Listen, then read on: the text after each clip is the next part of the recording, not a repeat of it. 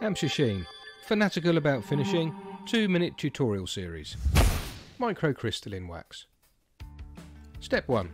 Sand your work. We recommend 400 grit, but you can go finer if you wish to.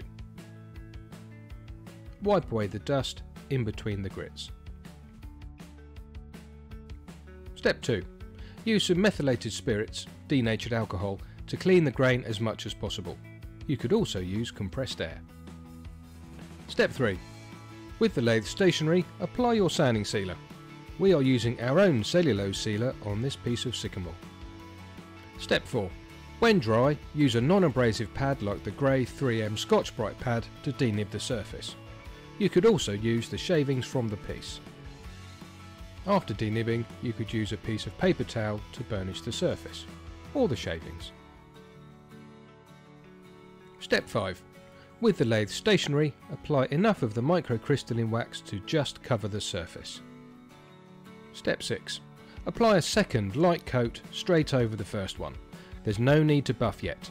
If required, apply more coats after buffing. Step 7. With the lathe running, use a piece of paper towel to lightly buff the surface to a lovely fingerprint resistant finish. Buffing is a process for polishing a surface. It is not burnishing. Step 8. Step back and admire your work. The piece is now safe to remove from the lathe.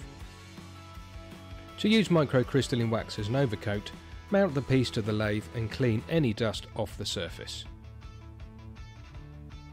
With the lathe stationary, apply enough microcrystalline wax to lightly cover the surface. Buff the piece, remembering that you are polishing it rather than burnishing it. With the lathe stationary, apply additional coats if required, remembering to keep the coats light. Start the lathe and give the piece a final buffing before stepping back to admire your work.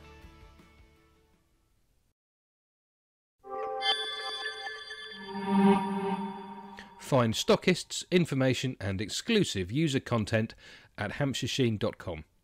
Stay safe, always read product labels and wear appropriate PPE if required. Thank you for watching.